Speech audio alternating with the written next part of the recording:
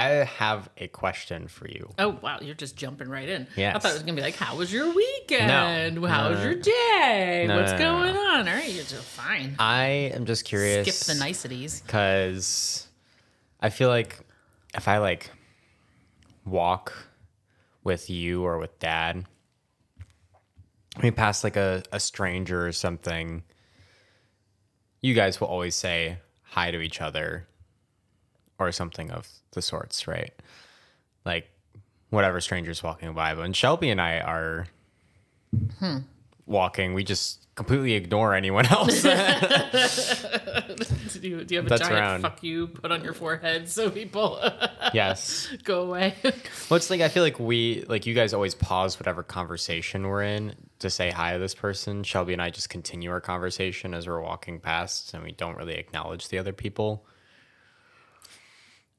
Sometimes That's an observation. That is not a question. Well, but like, why? Why do you? Okay.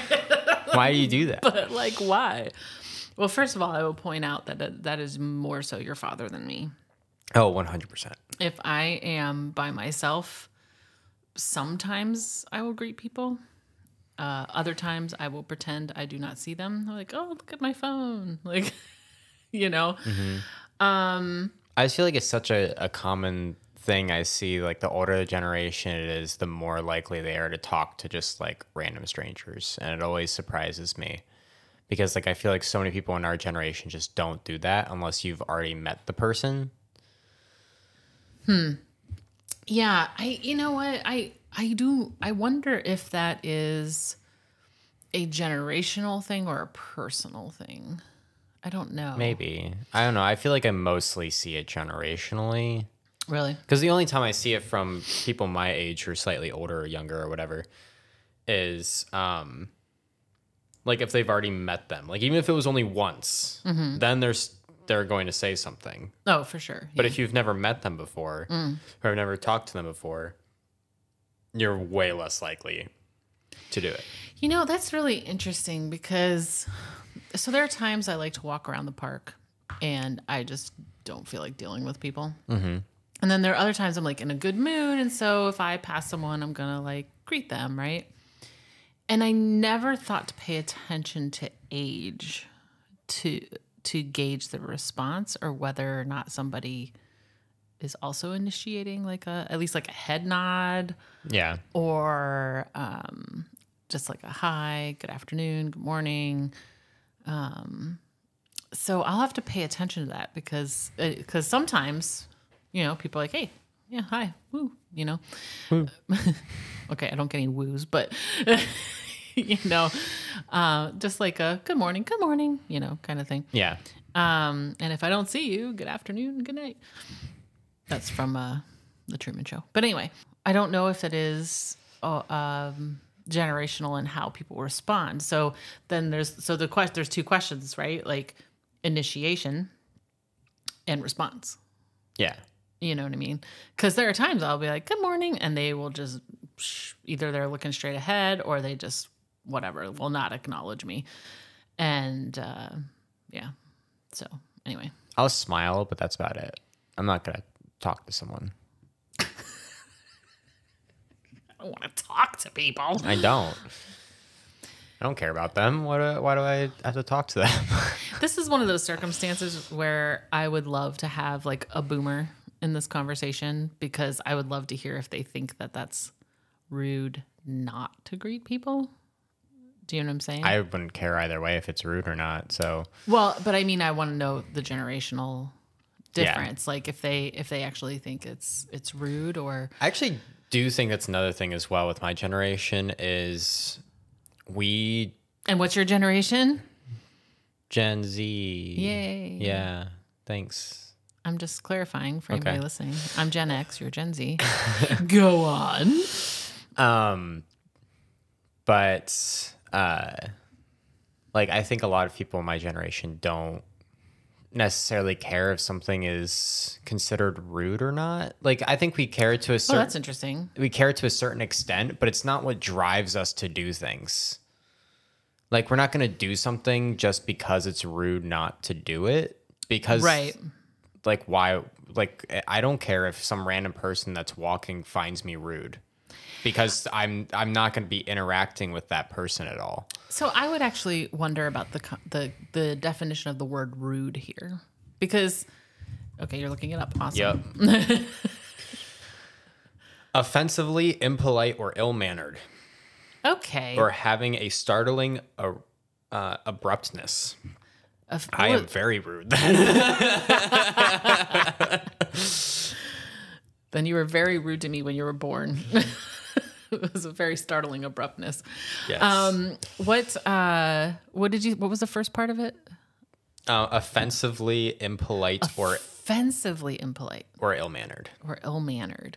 See, now I feel like that's subjective, very subjective. Yeah. Like, what is offensively impolite? And then also you have different people who have different versions of what impolite means, right? Yeah.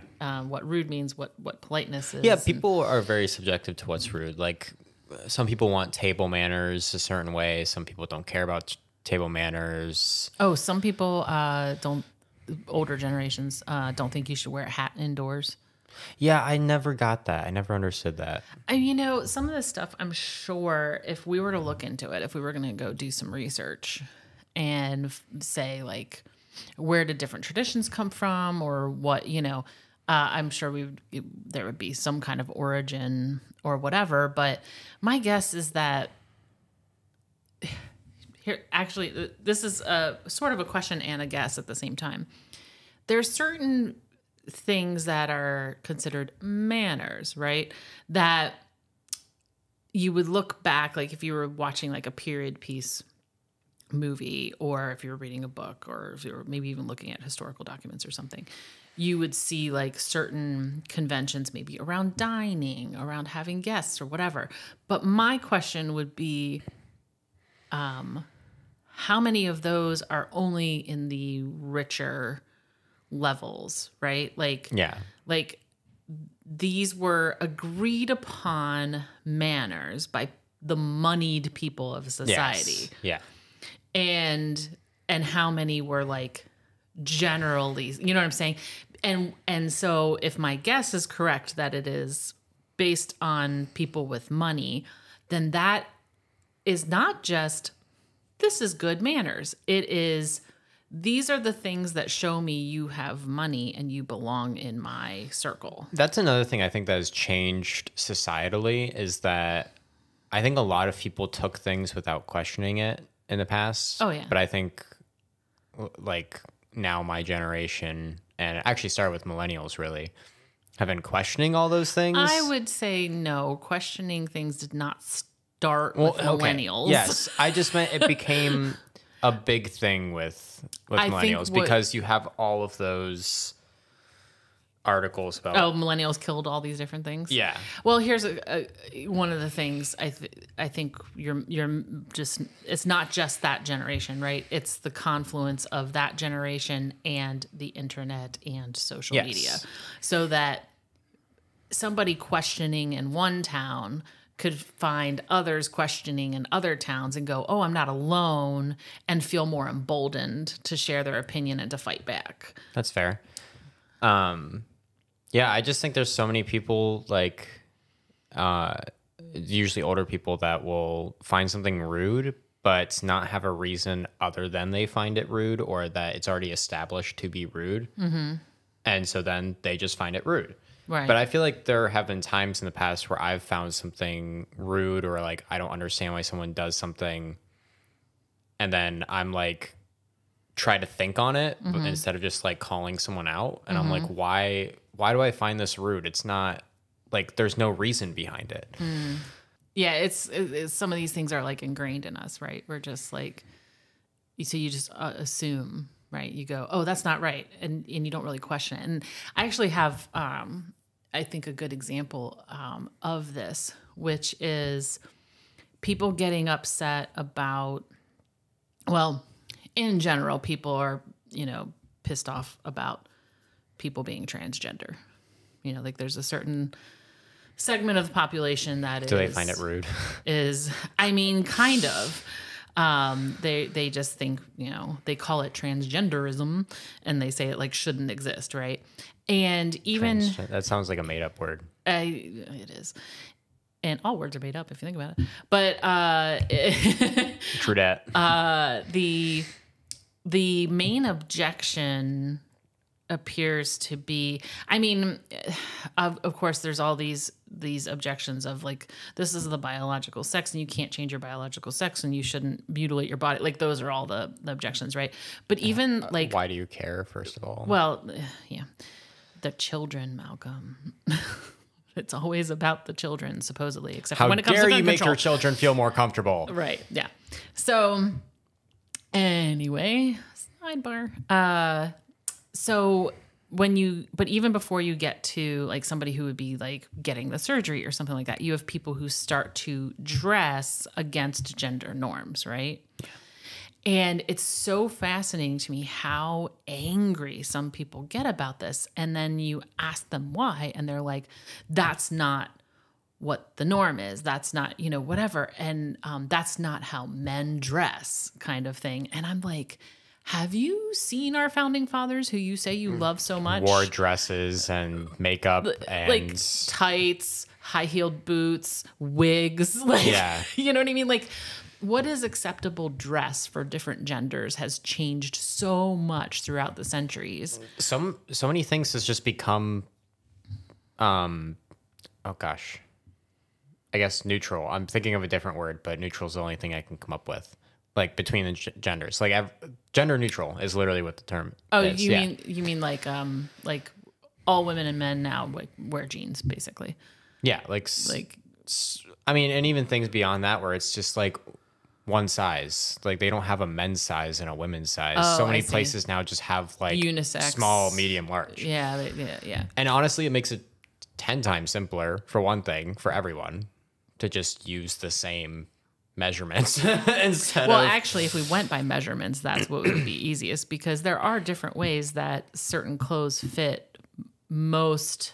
That's true. There are some companies where like medium doesn't fit me, and some companies where medium does fit me. I'm not even talking about the difference between companies. I'm talking about the difference between a pair of jeans that would fit the typical male and a pair of jeans that would fit the typical female because of like curvature and like stuff like that. And well, even just stuff like average height for a man is like 5'8" or 5'9", and average woman's like a 5'2". Yeah. So I mean, you couldn't go 100% that direction. But my point is that people are getting very, very upset about something we have constructed. They're almost acting as if a man wearing a dress is something that is against nature, which I find funny, because if they want to go back to their biblical roots that they're often coming from, we were naked in the garden.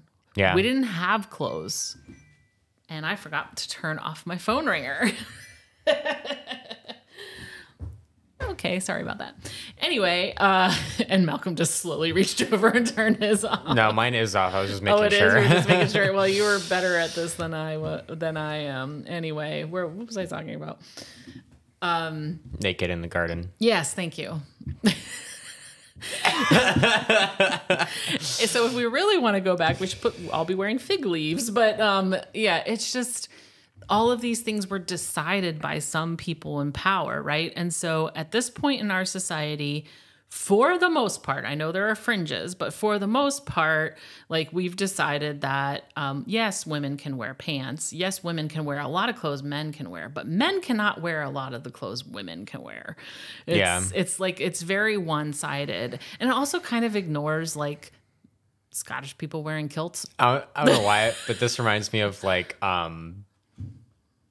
there is some like protest or something at a private school that had a dress code, but the dress code didn't specify between women and men. So a bunch of or I guess boys and girls. So a bunch of the boys that were like getting way too hot in their dress pants started wearing skirts to school. Nice. And so all of the boys were wearing skirts to the school, and I loved that. But it's like on top of that as well, it's stuff like funerals and weddings and stuff like that as well. Like you're expected to come in like these really fancy dress outfits. God, I hate that. Some people that do like themed weddings, I kind of understand if the people there can afford it. Yeah. But don't force people to wear stuff that's uncomfortable or that they can't like go out and buy and afford. Or that they would have to buy especially just for that wedding. Yeah, exactly. Like, I understand, like, oh, you're going to a wedding. Typically, you're going to dress up. Well, if you go to a lot of weddings and you have a dress you've worn to weddings, and you can typically do that. You know what I mean? Yeah. But when you make it specific, like, oh, we want our wedding to look like this, so you need to buy this kind of outfit or whatever, that's very annoying. But I get very annoyed about weddings in general. Like, I really I don't know dislike weddings. I just don't know what the problem is between, and I don't understand this at all, even to this day, is I don't understand the difference between informal and formal. Yeah, I know. That was always a problem with you growing up. And I sometimes wanted to fight with you about it and sometimes didn't. I can now get the difference between formal and informal. I still don't understand to this day how jeans are considered informal while like those like dress pants are considered formal when jeans look very similar and are like I just don't understand it. They're both made from nice materials. They both look nice. Jeans are more durable. I don't understand the dress pants versus jeans thing. I don't understand how jeans are informal. That's interesting, and I'm going to guess that also has to do with class. Maybe. Because I'm guessing that denim was probably developed as a durable thing for people who had labor-intensive jobs. I'm guessing a lot of this stuff comes back to money. Probably. Like, we want to separate ourselves from the lowly people. Usually it's the older people that have the money who are able to set the norms, and then the younger generation that wants things different can't change anything. Right. Yeah. So I think a lot of this stuff is falling off over time because with each generation comes a new question. Well, why do we have to do it this way? So I remember, like, honestly, I remember hearing a lot growing up, people complaining about people wearing hats inside. And I would be like, why? That is so dumb. Like, what does it matter? But that was like a really big thing, but I don't really hear that anymore. I don't really hear anybody go, oh, why are you wearing a hat inside? You know what I mean? Yeah. Of course, I don't travel in moneyed circles, so maybe it does in the upper, I don't know. But I'm guessing now, if anything, it's just like military households. Maybe, yeah. Or like government households. I think a lot of the time. Or super traditional. Yeah. Yeah, and I think honestly a lot of that has to do with not only like the democratization of the internet, but also the fact that there's way more rags to riches stories now where somebody who did not grow up with money then got money, and then they were like, well, I still want to be comfortable and do the things I want to do, so I'm just going to be me, you know? I don't understand why people who are in power, have a lot of wealth, have to impose their views on others. Like, why can't other people just live the way that they want to? Like I cannot understand for the life of me why someone would want to live in a tiny house in the middle of nowhere. But some people do. So go for it. I'd prefer to be, near town and with a good internet connection. But you would not decree that people cannot live in tiny homes like in nowhere. Yeah. It's in the abstract, I understand power, right? Like, I understand that people like to have power, but when it comes down to practicality, I think the same thing like you do. Like, why do they care? But I know it comes down to control. People want to control all the things. Yeah. And it's greed too, right? If greed wasn't a problem, capitalism would look a lot different. It would be some kind of social capitalism, right? But we have elevated greed and individual success so much in our country that we literally will have people fighting against laws that will protect consumers and protect other people, right? So it's all about just like control and greed and power. And I just don't understand not caring about others to that degree. Yeah, me neither. I can't fathom it. And getting back to sort of like politeness and manners and stuff, I feel like one of the things I want to say is that you can be a polite asshole, but you cannot be a kind asshole. Yes. Nice and kind are two different things. No, I would say polite and nice are similar, and kind is different. Yeah. So there's one of my favorite musicals of all time is Into the Woods. And there's this scene where the witch is sort of wagging her finger at some of the fairy tale folk. And she's like, you're so nice. You're not good. You're not bad. You're just nice. Get roasted. What? I said get roasted. Yeah. And I love that whole well, the song is great. The whole musical is great. And yeah, anyway, the original Broadway cast. But I just always think about that. Like, nice is separate from good and bad. Nice and polite are masks we put on in society to deal with other people, but it doesn't reveal who we truly are underneath. That's why I think anti-heroes and anti-villains have become a huge part of storytelling now, or has at least been discovered as a huge part of storytelling now, because now you don't just have a good for goodness sake and you don't have a bad for badness sake. You have like someone with trauma, like a good person with trauma, and that might like lash out and do something bad, or you have somebody who does horrible things, but they believe they're doing it for a good reason. And Right. Yeah. You have people are complex instead of just like caricatures of good and bad. Yeah. Yeah. And I think what happens a lot with certain people is that they have convinced themselves that polite is the ultimate goal. Being, you can object and say whatever you want to, but be polite about it. I mean, this goes back to, the civil rights movement when Martin Luther King Jr. was doing all of his honestly peaceful protesting, and this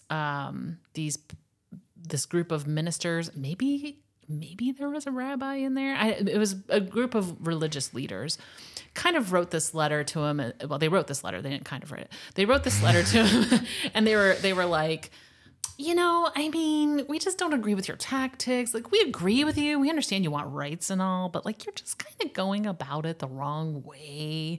And like, they were just sort of slapping his hand. And this is where the famous letter from Birmingham jail comes in. It was a response to these religious leaders. And he basically says, like, the biggest enemy of those who are fighting for civil rights was the white moderate. And it wasn't like, he's like, the biggest enemy isn't these people who are actually actively oppressing us, trying to kill us. And, it's the white moderate who's just like, kind of like those memes when the kneeling in the NFL was kind of blew up and became a big deal.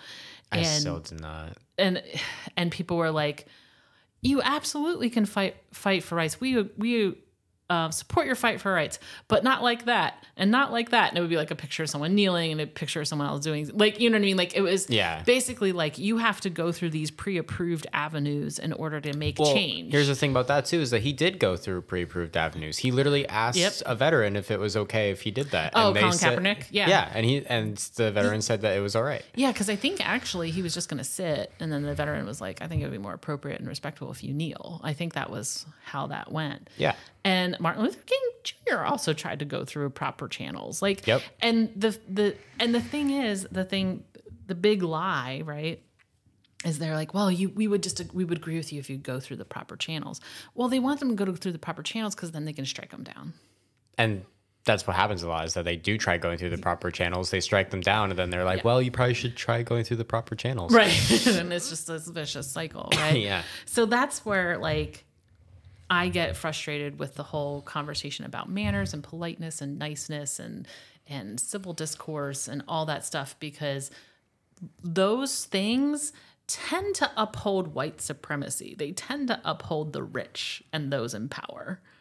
They don't tend to allow for people with grievances to come forward and have a meaningful discussion. Yeah. And so people have to resort to protest. Yes. And then they go, well, we would have listened to you if you weren't so angry. That's what I don't understand as well, is that America's Constitution say that we have the right to protest, but then anytime that people are protesting things we don't want them to protest, we get mad at them for it. Absolutely.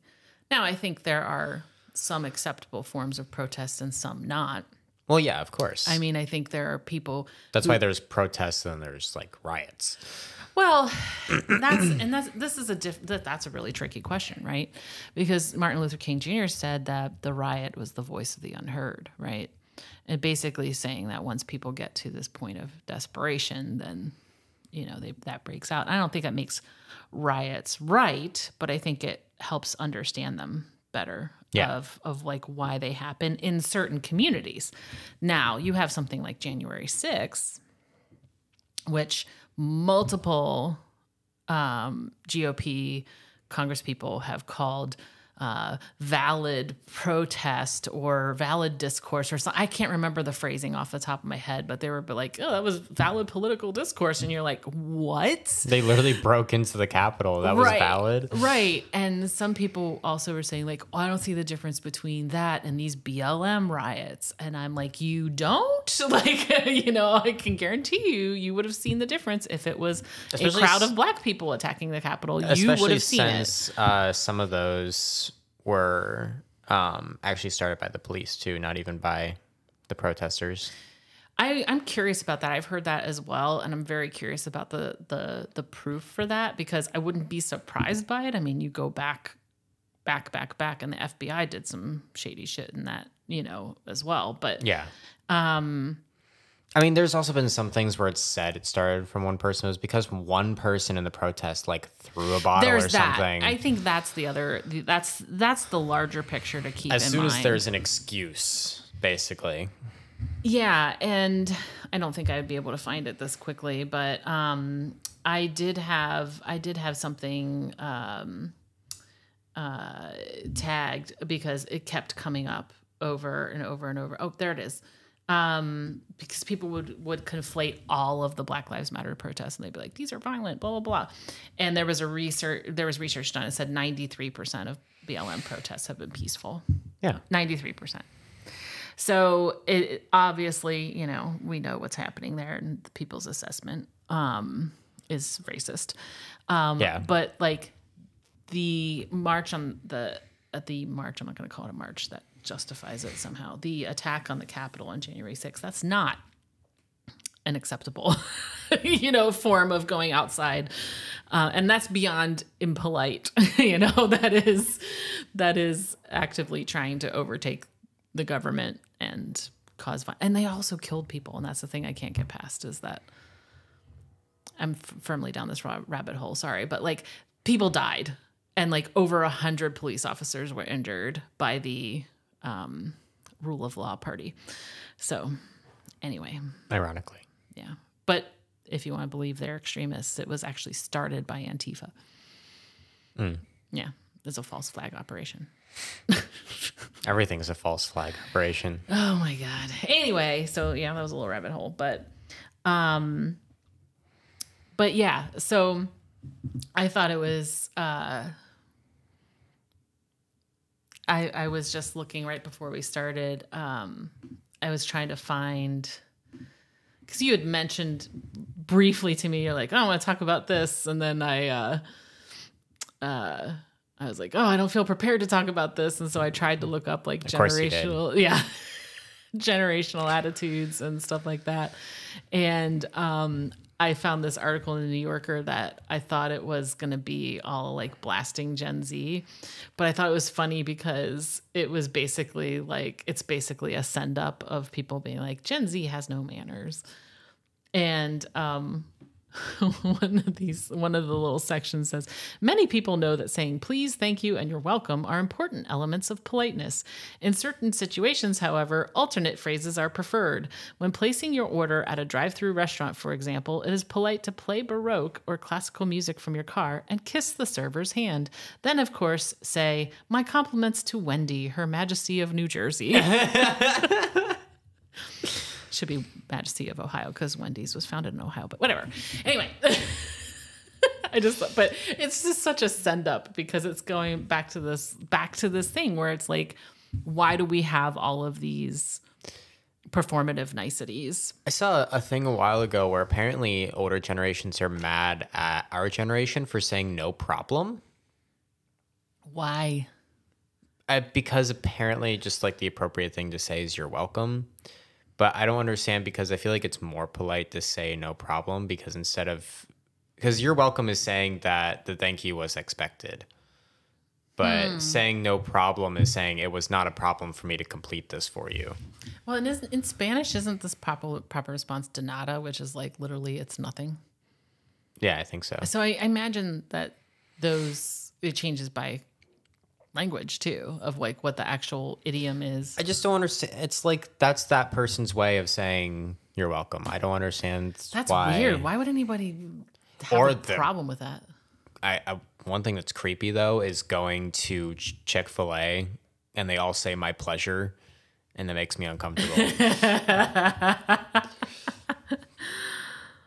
Getting some homophobic chicken. Some hate chicken, yeah.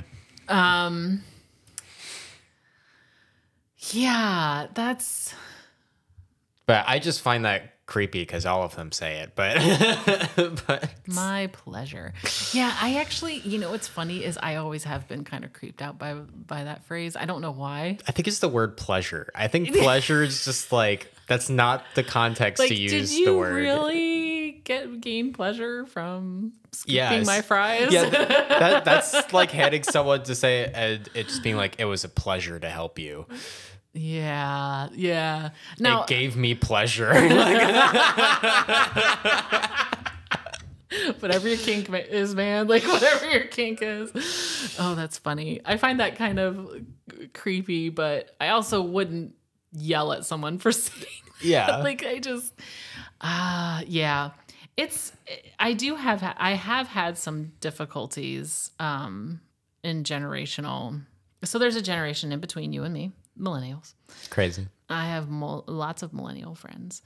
And so what I've discovered is nobody leaves voicemails anymore. Nope. Like, unless it's a professional, like, doctor's office calling, Oh, yeah, because you can't just send your doctor a text. Right, yeah. Well, actually, you can. I could text my dentist. Depends on the doctor. Yes. How about that? But so I started to notice that at one point, and then I was like, cool, I'd rather text anyway. But I also noticed at one point, people started saying to me, oh, I called you. All they would do is call, right? Mm-hmm. They didn't leave a voicemail. They didn't text, like, give me a call when you have a second or anything like that. They just called. And they're like, well, I called you. Didn't you see that? And I'm like, yeah. They're like, why didn't you call me back? And I'm like,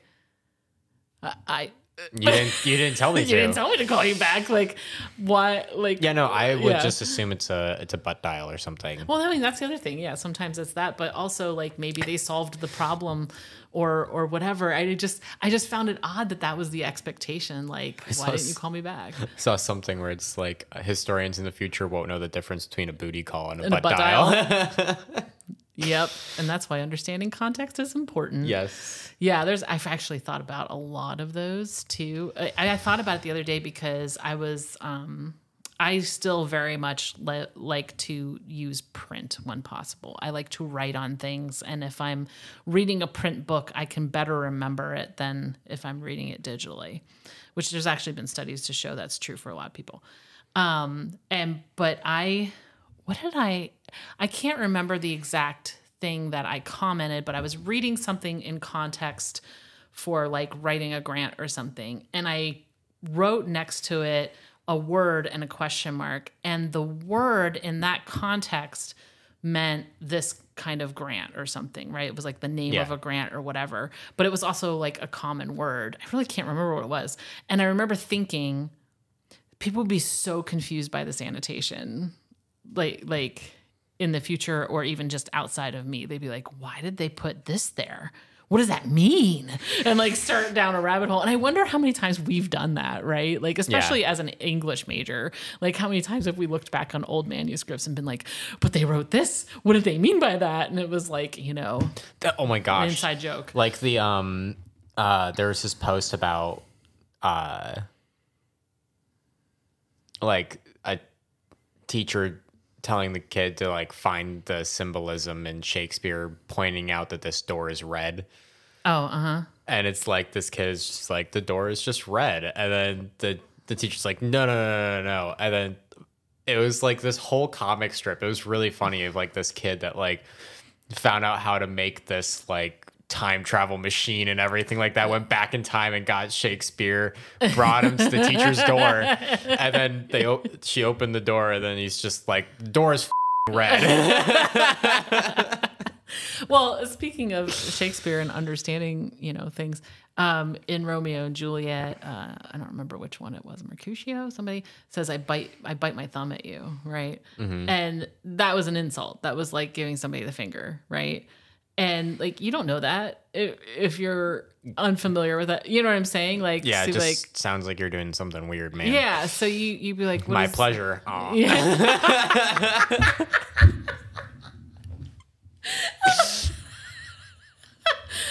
Oh, that was kind of disturbing. But anyway, yeah. So, and then there's things that we do in our society that are impolite in others.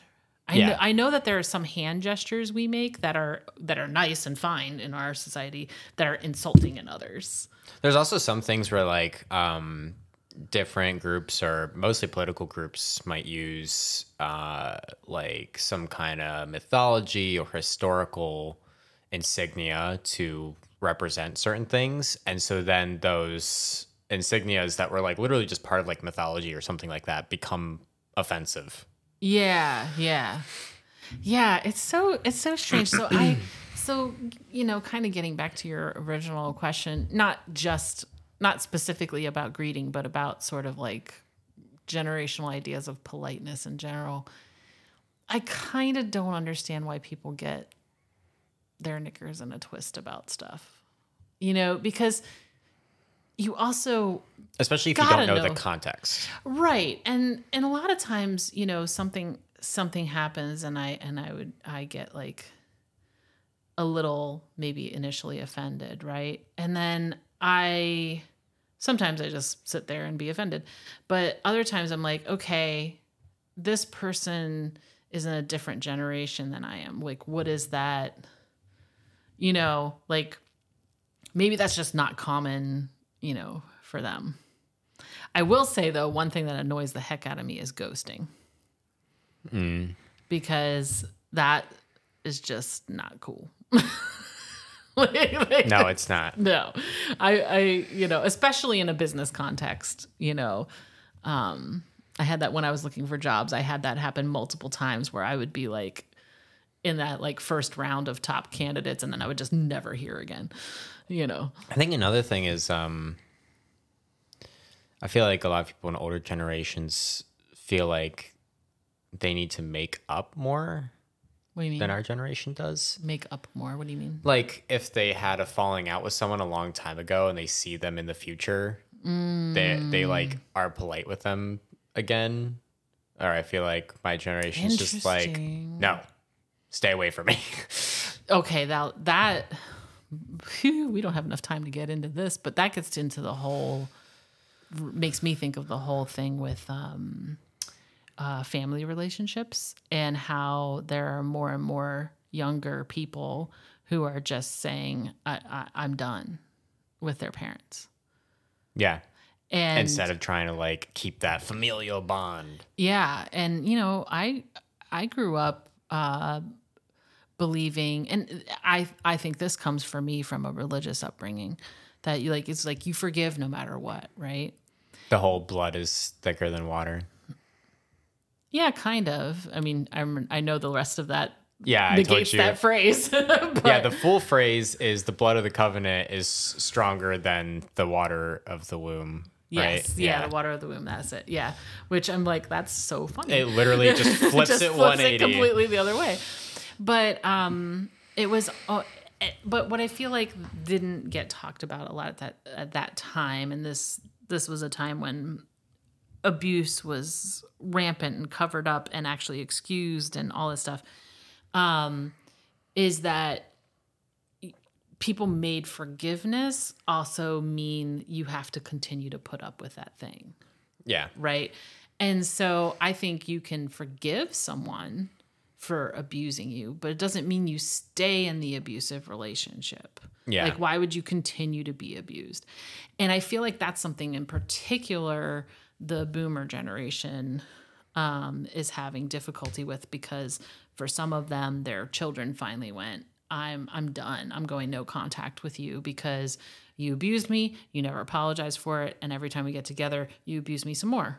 Like, yeah. you know, maybe not physically anymore, but verbally and emotionally. Or they'll say stuff to try and like just manipulate you to come back and do things. Right. Yeah. Yeah. And I feel like there's a lot of people in older generations who still are like, well, it's family. You have to stay, you know. And I'm thinking, no, it's family, so you shouldn't treat people that way. Yeah, no kidding. like that's not, you know, it doesn't work that you just get to treat people however and they have to stick around. Yeah, you shouldn't just say like, oh, I'm gonna die soon, so you need to hang out with your dear old dad. Not if you have a bad relationship. If you Yeah. have a good relationship, I would hope you would want to spend more time with someone. But I mean, if someone says something like that, like Yeah, that's just that's not okay. Yeah. So lots of differences between the generations on those things. Don't be a dick. I think that's good advice. Yeah. It's very wise. It's very hard for a lot of people to do, though. Yeah. I do not understand why. Well, I mean, I think we all do jerky things from time to time. Jerky.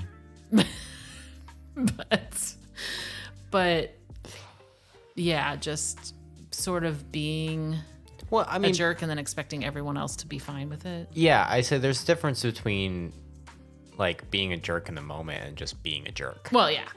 Yeah. Like, I mean, there's plenty of times where it's like I'm hanging out with my friends and someone says something that's just like not okay. Yeah. But that if they say that like every time, then that means the person's not okay. But if they say it like once, maybe they just like had an impulsive thought or something like that. And they said, we've all done it. Oh, like yeah. I've said some stuff. I've done some shit.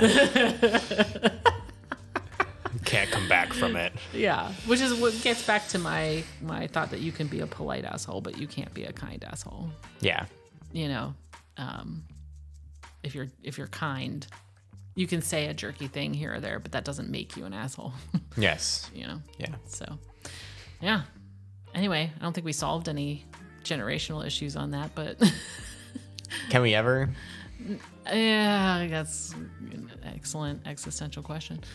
But I mean, I don't know. I hope if you're listening that maybe helped you think through some of these things. If you're having trouble with getting frustrated with someone for not politely saying hello when they pass you in the park. Yes. Yeah. Well, time to go.